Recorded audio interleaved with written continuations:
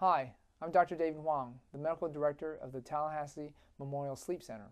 Today I'd like to talk to you about obstructive sleep apnea, which is a condition that is quite common, especially in middle-aged men. It is a disorder that occurs in people who snore loudly, and it results in frequent episodes of stopping breathing while sleeping at night. Untreated sleep apnea can lead to all sorts of problems, including daytime sleepiness, daytime fatigue, non-refreshing sleep, irritability, poor memory, poor concentration, and even decreased sex drive.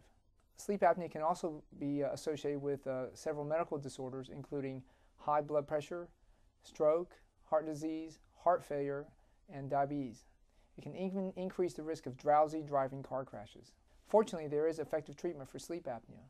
One of the most common treatments is called CPAP. This stands for Continuous Positive Airway Pressure. A CPAP machine uses a continuous flow of air to keep the throat open so a patient doesn't stop breathing at night.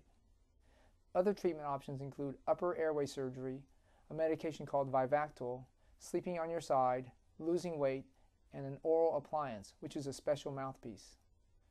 So most importantly, don't ignore your snore. Get your sleep apnea evaluated if you think you might have it. For more information, you can contact your personal physician or call the Tallahassee Memorial Sleep Center at 431-4400.